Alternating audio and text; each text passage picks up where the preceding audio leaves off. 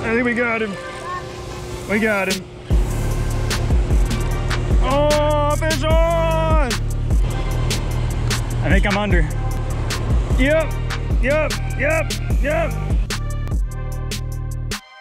What's up, everybody? Welcome back to the channel. It's Cole. I'm out here with my buddy Dakota, again out here on the river. You might have seen our video that we posted like 3 weeks ago. We were out here doing some catfishing. We caught a few, but we got our outing cut short by some rain. So we're back out here. We don't have a whole lot of time to fish this afternoon. We have about 2 hours of daylight to work with, but I think that's plenty of time for us to catch some catfish. We've got some cut shad, we've got some, I don't know what all kind of baits. We have some small bluegill.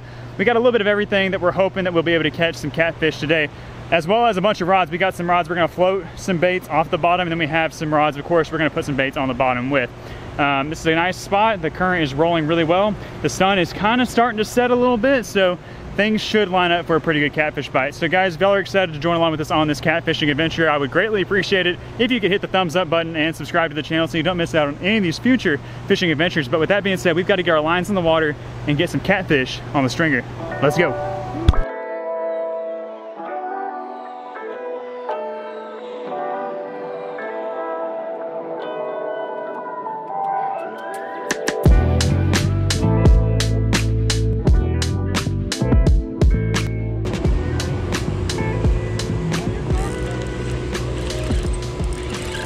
I think we got him. We got him. We got him. I can't tell how big he is though. Not that big, but I'll take it. A monster blue cat. There we go. There we go. Get up here. Get up here. You gonna flip him? Yeah, I'll pull him up. Woo. Oh, there we go. Got a nice blue cat down there. I'm gonna try to pull him up the side of this wall without getting my crap all tangled up. Oh, I need some gloves. My hands gonna get cut up. Oh, we're almost there. I can see the bobbers. Yeah. And there you have it, folks. There is my first catfish of the day. Tossed it up in there into that little gate, floating a piece of shad on there, and we got him. What you got, Dakota? Nice white bass. Dude, that's a big old white bass. Nice one. Ain't that little square bill? Yeah. Nice. I'm gonna add this channel cat to the stringer, and we're gonna get back out there. Oh, fish on! Dude, I just like twitched it. That's another catfish. He's stuck on a big old freaking log down there. That was crazy. I just like kind of twitched it. I was getting my line off the wall. I'm using braid, and I don't want my braid to rub up against that wall. And this guy here just munched it. Not a monster, it's like a little blue cat. We're gonna try if we can straight reel this sucker up here. Up the wall. Up the wall, baby. Boat flip.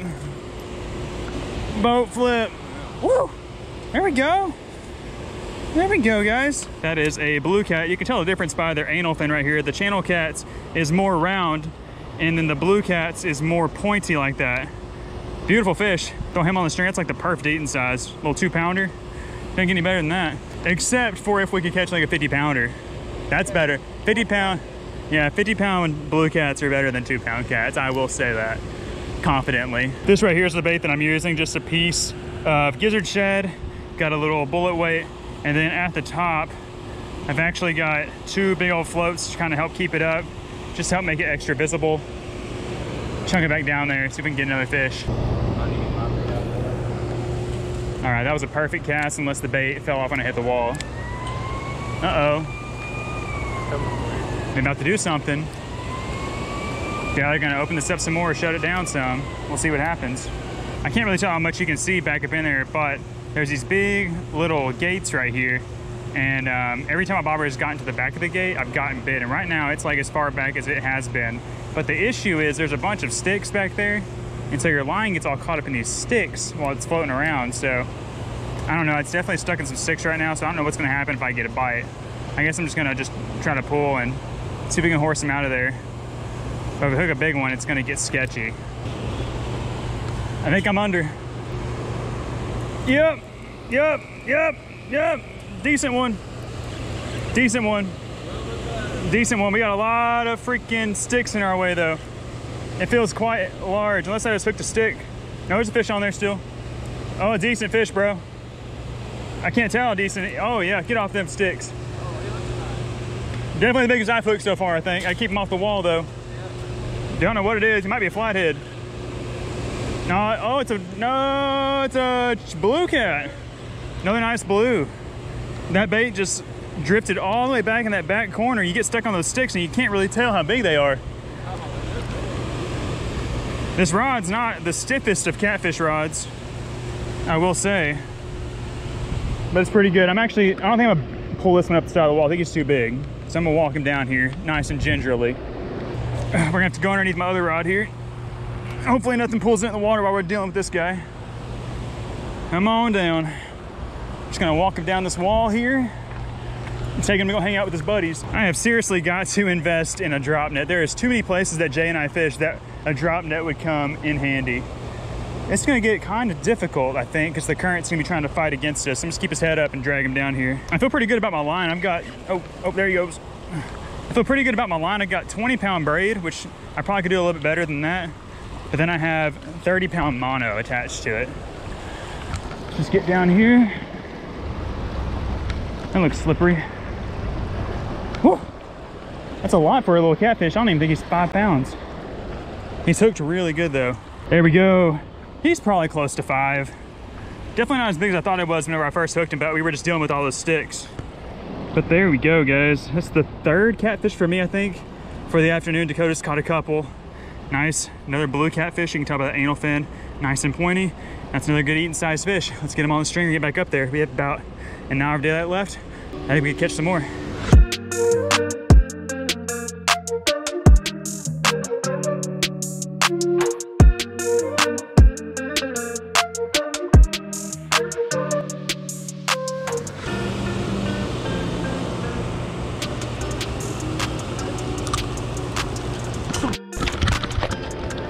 There we go.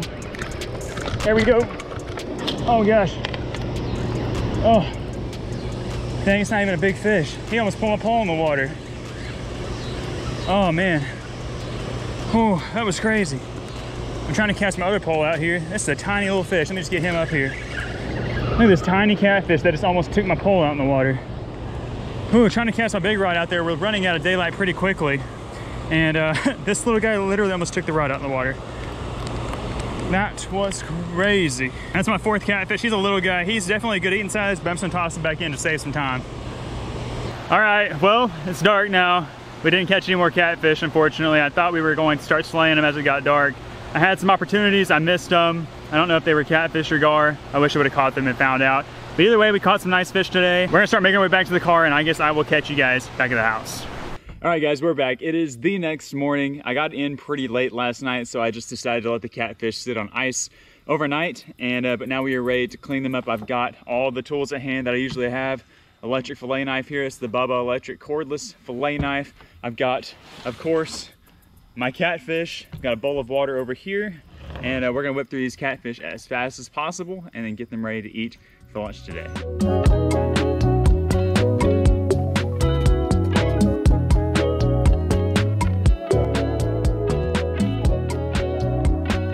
Man, it has gotten quite hot out here this afternoon, but we are ready to start cooking up our catfish. I've already got them mostly prepared. I've got a big old quart, or this I guess is a gallon-sized bag. I've got some of this here fish fry in there. It's just the Louisiana blue bag, mixed, seasoned, crispy, one of our favorites. And then I have some of our catfish fillets already prepped, and in there I've got them all shook up. So now all we have to do is throw them into the deep fryer and get them cooked up. One thing though that I am a little bit worried about is we have some big clouds coming in, heading this way. It's thundering. I'm hoping that I can get this fish cooked before it starts raining. If you remember the last catch and cook video we did with the bluegill, it was just raining nonstop while I was trying to cook these fish. So hopefully we can get these fish done before it starts raining. We're gonna do fried catfish fillets, some french fries, some hush puppies, just your standard greasy old fried food, but it's gonna be delicious, and can't wait to see how it tastes. Looks like our oil is ready, nice and hot. There's one of our coated piece of catfish fillets. I got them all trimmed up nice to where they'll fry it nice and evenly. Ooh, looking good. Looking good off the bat. That's a good one. Look at this chunk right here. That's gonna be so delicious.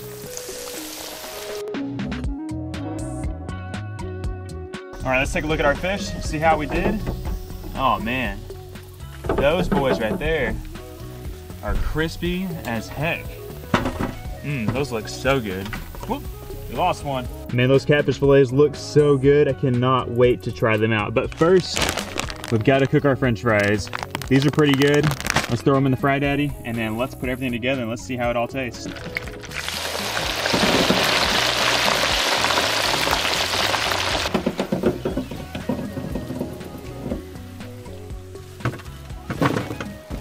Look at all of this good food, folks. This is our finished product. We have our fried blue catfish, we have some French fries, and then we have 3 little hush puppies because the Slab Queen requested some hush puppies. I gotta have the hush puppies. How you doing today, Jay? You doing all right? I'm doing great. Awesome. Yeah. How's the little man doing? He said, I'm pretty awesome. He said, I'm always awesome. He said, it's a little warm out here, but we do have some clouds. That storm is starting to come in, and that's going to be nice if we can get some rain. It'd be super nice. Cypress, you want to eat some catfish? Hey, you want to eat some catfish? He said, I don't know. He said, I might be starting to get some teeth, though. Yeah. I'm drooling a lot. My gummies kind of hurt a little bit. It makes us a little sad. It makes us a little sad. We need those teeth to bust through so we can start feeding you some fish. Oh, boy. Oh, man.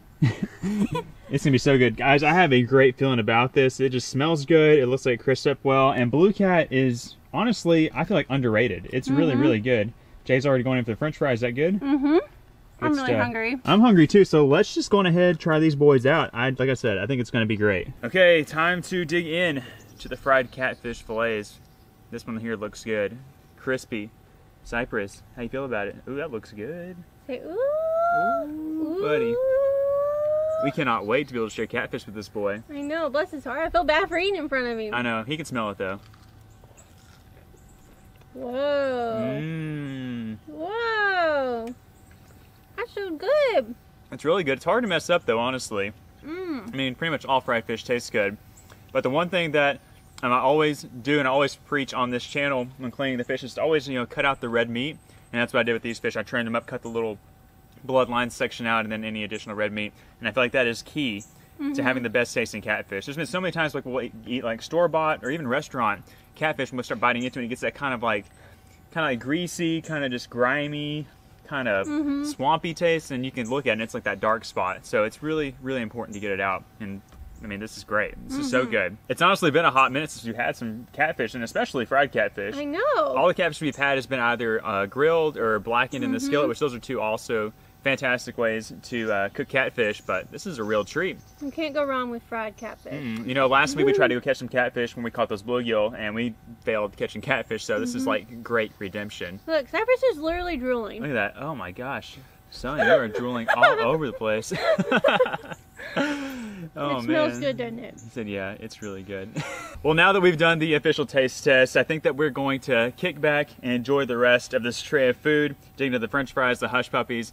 It's going to be great. It's definitely well earned, and it's always fun going out and catching your own fish to cook for lunch. But anyways, thank you guys so much for tuning in to today's episode. Jay and I have some really fun fishing adventures planned for this week, so make sure that you are keeping an eye on the channel and being on the lookout for when we post those videos. If we catch something, I have a good feeling we're gonna catch some cool fish. But guys, if y'all enjoyed this one, do us a huge favor, hit the thumbs up button and subscribe to the channel so you don't miss out on any of our future fishing adventures. We're Colin J and Baby C, and we'll see ya on the next one. Bye. Bye guys.